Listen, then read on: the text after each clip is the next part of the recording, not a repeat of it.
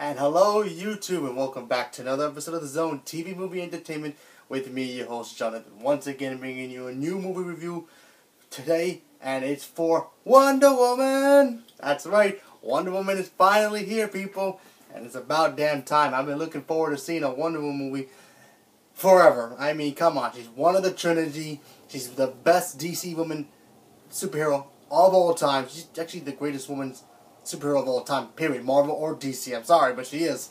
And like I said, I've been geeking out about this movie. I was hoping this will be really good. Because, you know, the DC movies are a little up and down, but that's okay. You know, the DC movies are still good for what they are. But some of them. And, you know, like I said, I was really hoping for this movie to be good. And let's find out if it is. So, this movie is directed by Patty Jenkins and stars Gal Gadot, or Gal Gadot, but it depends on how you want to pronounce it, and Chris Pine. And I gotta say right off the bat, this movie is brilliant. I really love this movie. This movie was everything I wanted to see in a Wonder Woman movie, and it gave us a great origin story for her as well, because, you know, we weren't sure how they were gonna handle her character. I mean, we got her in Batman v Superman, but then, of course, you know, it went backwards with her for her origin, and handled it beautifully. I mean, let's talk about the beginning. I mean, if you want to know about the Wonder Woman character, she's basically an Amazonian woman who lives in a mysterious island known as Themyscira, and she comes to our world, the man world, after she meets a pilot, a World War I pilot named Steve Trevor, and then she goes and travels with him to basically help him fight the war.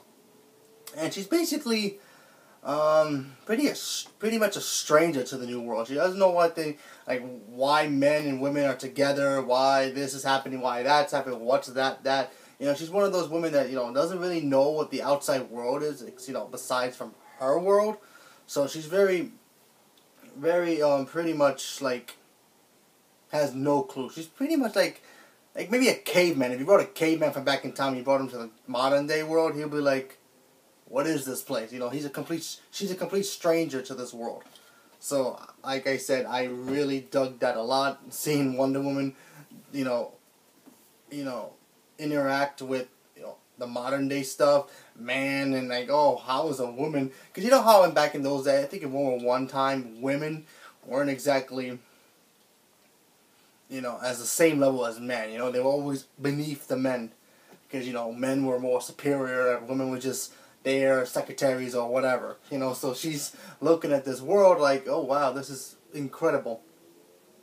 And then, you know, obviously the movie goes on, and then she does her thing, and like I said, go check it out. So let's talk about the good stuff about this movie. Let's start with Gal Gadot. I think she really impressed me by being one of them. I remember when she first got cast, I was like, yeah, the woman from Fast and Furious, she's cool. She was good in that movie. And, you know, we weren't sure how she was going to do it because she's kind of skinny. She's very beautiful as well. But, you know, she really bulked up in this movie. She really showed the physicality of, you know, being Wonder Woman. She really trained hard to be, you know, obviously because of Batman v Superman. But then she got better to do the, you know, the stunts in this movie. So I really dug that a lot. I found that stuff where her, the action in the beginning of this movie, the ending was... The fight scenes were great. She did really well in that movie, so good job to her. I really think she's going to be Wonder Woman for a very long time. Then we have Chris Pine playing Steve Trevor, or Captain Steve Trevor, and once again, he's great. I mean, Chris Pine's a pretty cool actor. I like him a lot. He was good. Pretty funny, too. He was, like, I didn't expect him to be really funny for what he was, but he was really good. His chemistry with Gal Gadot really worked. It didn't feel flat. It didn't feel like you know, like the chemistry wouldn't work, you know. But it really did, and you know, I was actually kind of worried about that because, you know, in the comics, you know, that was their, you know, they were each other's first loves, so pretty much. So I was really, like, crossing my fingers, hoping that they would be, you know, pretty good together, you know, on screen, the way they talk, the way they interact with each other.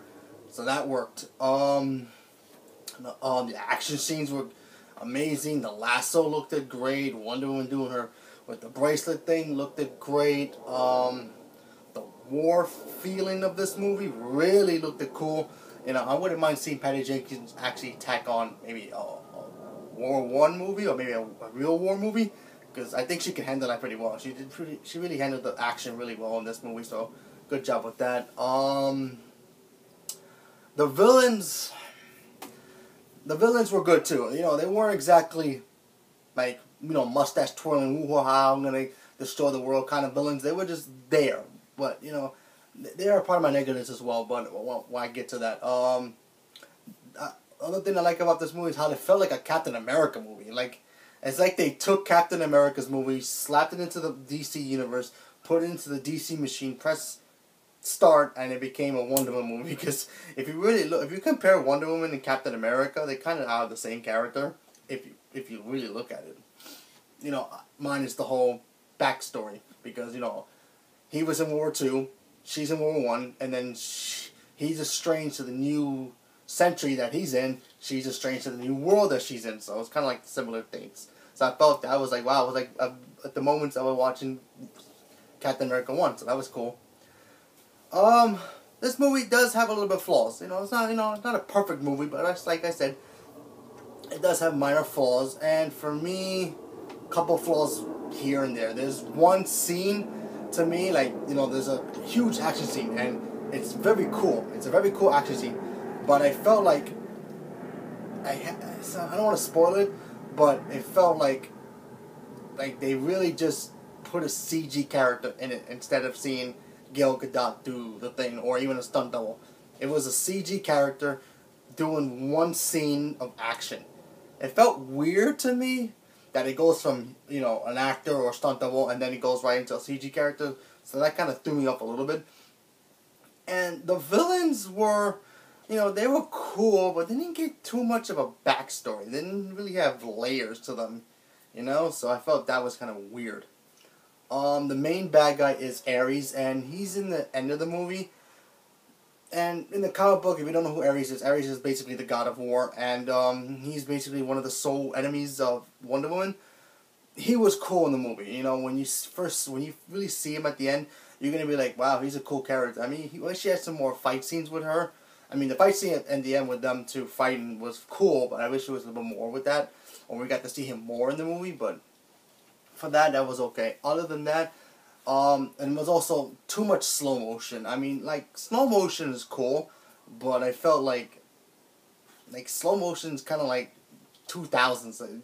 I don't know, it just feels weird with slow motion. I feel like, even though it worked here, it just felt too much, was it? I mean, obviously there were certain scenes that could feel with the slow motion, and it was cool, but, you know, after a point it kind of got boring and weird to see her doing the slow motion. I mean, obviously she has super speed, I get it, but, you know, they could have made that a little bit better without the slow-mo parts.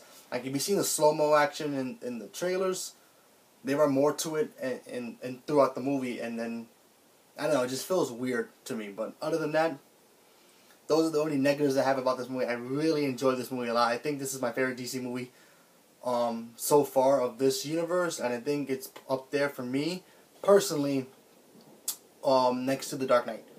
I mean, it's not exactly a perfect movie, but it's like it's in that level of, like, it's in that category where The Dark Knight is, even though it's number one, and maybe maybe the original Batman movies are there too, but it's around that area.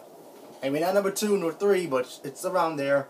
But like I said, I really dug this movie a lot. I'm so happy that we finally got Wonder Woman on the big screen, because she's one of these characters that, you know, not only that she's a role model for, you know, women and kids, especially little girls, but she's that woman that, you know, everybody can look up to, because, you know, she's not just a powerful woman, but she's also has influences in, you know, throughout women, you know, itself. You know, women could see her as a strength, and, you know, guys can look at her, yeah, sure, she's beautiful and everything, but, you know, she's not exactly a pushover when it comes to these two. You know, she's right in the middle. You know, she's basically that piece that makes the Trinity work. So, like I said, I enjoyed it, and now it makes my expectations for Justice League a little bit more better. I was a little worried about Justice League, but now I'm not too much. So I'm looking forward to seeing her again in Justice League. So, like I said, I'm going to give this movie a 90% out of 100. I love this movie a lot. It's great. There's a couple of flaws here and there, but still, I think it's a great movie. Not a perfect movie, but it's still great. So, make sure to just go check it out and go check out Wonder Woman, because, like I said, it's awesome. So, leave a comment below. Let me know what you guys thought about the movie, if you've seen it, and are you looking forward to it? Are you nervous about it? Do you think it's going to be bad? Leave a comment, but I hope this video helped you guys, check it out for yourselves. You might hate it, you might love it. Still, I think it's an awesome movie, so go check it out for yourself and leave a comment below. Let me know. Thank you very much and have a good day.